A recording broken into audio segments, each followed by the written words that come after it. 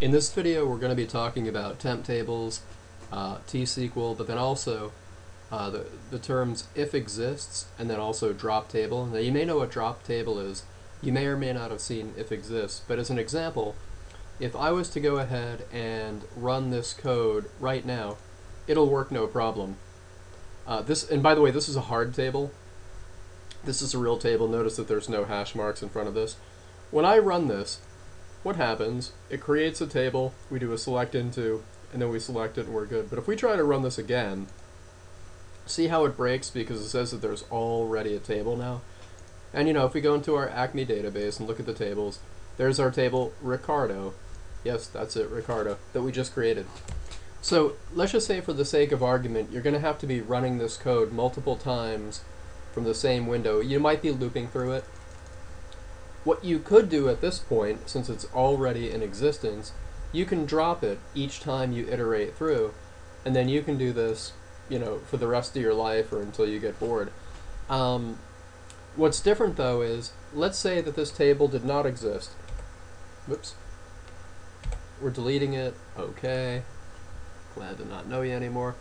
So basically, Ricardo has left the building, no longer with us, not on the team anymore. I could easily put this drop table Ricardo after the select into and then the select from, and then it would work fine. But the fact that I'm putting it beforehand means that the first time that I run it, I'll get an error. It says, cannot drop the table Ricardo, you dope, because it doesn't exist or you don't have permissions. It's because it didn't exist. But if you notice, it still ran these two, because if we go in here and look, there it is. So it does get an error. In this case, it wasn't critical, but more often than not, what will happen is a customer will see that in their user interface somewhere. They'll get on the phone, they'll call you. Hopefully, it's not the weekend. So anyway, how do we get around that? Well, see, now it works every time. But if this table did not exist, the way that you would get rid of that is, instead of saying drop table, you would run these two lines, one is a continuation of the other. It would be better to put it like this for demonstrative purposes. I just like seeing caps. I think I'm OCD. And let's go ahead and indent that for you. Basically, if you're saying if exists, it's like, is this yes, if, like, this is basically an if statement. If, and then this, then do this. What this is saying, this may look a little cryptic. It's saying select one or select anything. If exists is different than true false, or is it 0 or higher, which is really true false. It's saying if a record gets returned. I'm going to the sysObject table where you can see a reference to a table. If Ricardo exists, it'll be there. If you look at xtype where it's U for user table. The fact that I'm saying select one, or I could say, select cat or Florida or Albuquerque, it doesn't matter. Did records come back or no? So what's beautiful about this, now, did we get rid of Ricardo? Okay, Ricardo is still dead. Okay, let me know if there's a change. What this does is it only drops the table if it's already there. So it's a little more logic than just saying drop table. So I can do this whether the table exists or not, and we're happy campers. Now, and that's even if you don't like camping. All that being said, the same information is true when you're working with temp tables, because even though temp tables are temporary and they don't live forever, they can persist for a while as long as the connection that created them is still alive. And in this case, believe it or not, the connection is not SQL Server, me being in here and having fun. The connection is this query window. Once I close this, Junior goes away. No ifs, ands, ors, or buts. He can't plead for his life. There's no plea bargaining. There's no bribes. Well, maybe I'll take a bribe. Okay, so anyway, same thing here. I do a select into, and and then I do select star. And the first time, boom, I have results. The second time, airbags go off. Can't do it. If, instead, I wanted to run this code, see, it would work all the time. But you see, we can't really drop it. Let me get rid of this. Cannot drop the table Ricardo. Oh, you know what? I'm an idiot. Let me put a hash mark in front of that. It was referencing the hard table. Okay, here we go. Now, what this is doing is it's dropping the Ricardo table all the time. But let's say that this was already dropped. Okay? And if we run this now, see now this has a conniption because even though this table was living in the temp database over here, it was still, this command is kind of raw and it's assuming that there really is a table called Ricardo. It's like, drop this please. And it's like, there's nothing to drop, Dave. So anyway, it's the same idea as what we did last time.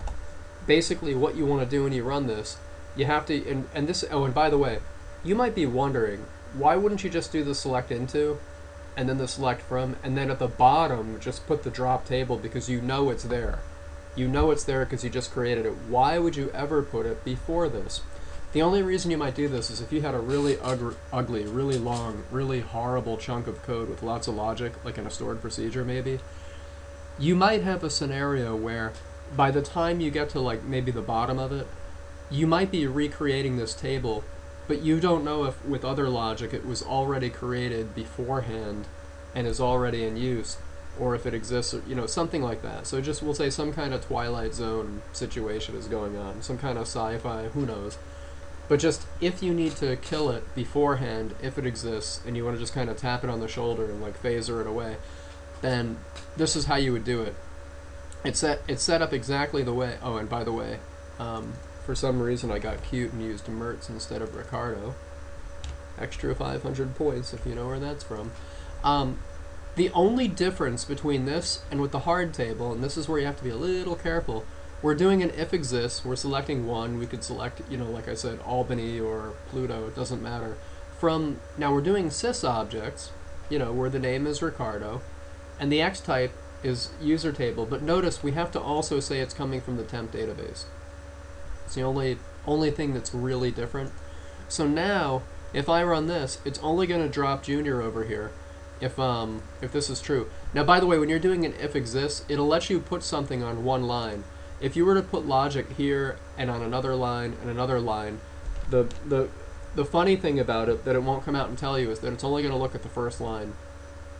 The only way that you can protect that is, again, whoops, and just bear with my OCD that has not been, what do they call it, when the doctor says you have it, yeah, that.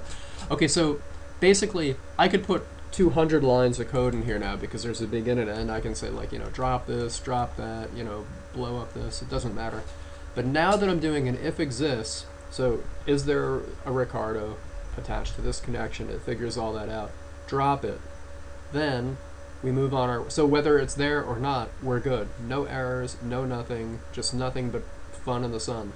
Then we do our select all this junk and then select star, and then there's already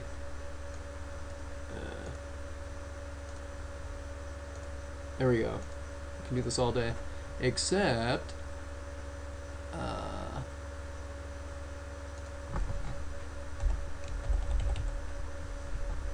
let's try this.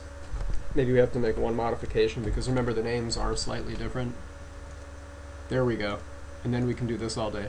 So that's the one last thing that you would have to do, just where the name is like that.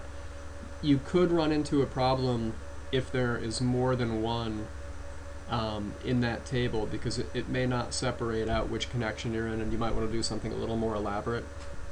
But basically, you can in fact do if exists and then drop table with a temp table and get it to work the way that you need it to. The only thing that you have to remember is you would only do that if there was weird logic where it may have been created ahead of time, way up top somewhere, and then down when you're down here, you may or may not know if it's in existence and you need to replace it anyway. So to avoid a runtime error, that's what you would do.